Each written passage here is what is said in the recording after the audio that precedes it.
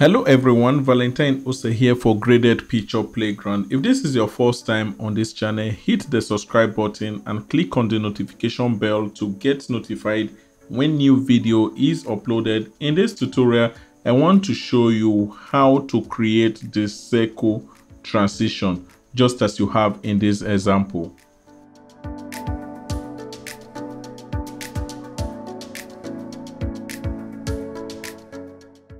So let's begin. These are the two clips I have on my timeline. You can use any kind of clip and you achieve the same result so long as you follow the process. Take the second clip and place partly on the first clip, just like this. Select the second clip, then come to your effects and search for circle. Circle is inside of your video effects under generate. Pick the circle and place on the second clip. Ensure that your playhead is at the beginning of the second clip. Scroll down to the blending mode of the cycle in your effects control and select stencil alpha. This will now make the underneath video, which is the first clip, to be a bit visible. Come to your radius and set the keyframe and take the value to 0 and click enter.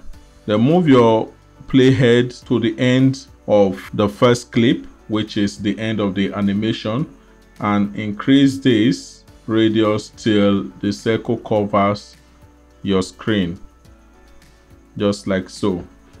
When you play, this is what you get.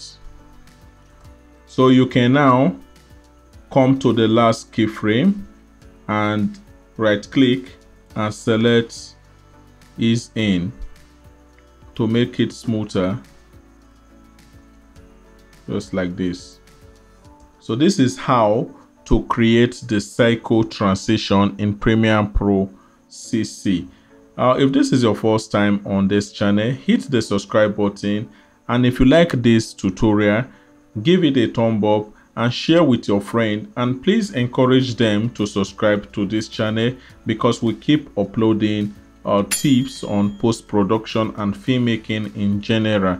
I want to appreciate every one of you for sticking around on this channel, and please keep sharing our videos to enable us to keep making this tutorial as you desired. And if you have any question, ask it on the comment section. I will do well to respond to any question that is being asked. And if you have a particular tutorial that you want us to make, just state it there, and if I have a reasonable number of people asking for same tutorial, I will do well to create that tutorial.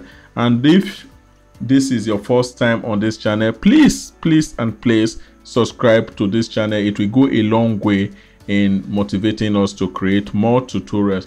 Once again, I am Valentine Ose. I have been your guide on Graded Picture Playground tutorials. See you in our next tutorial.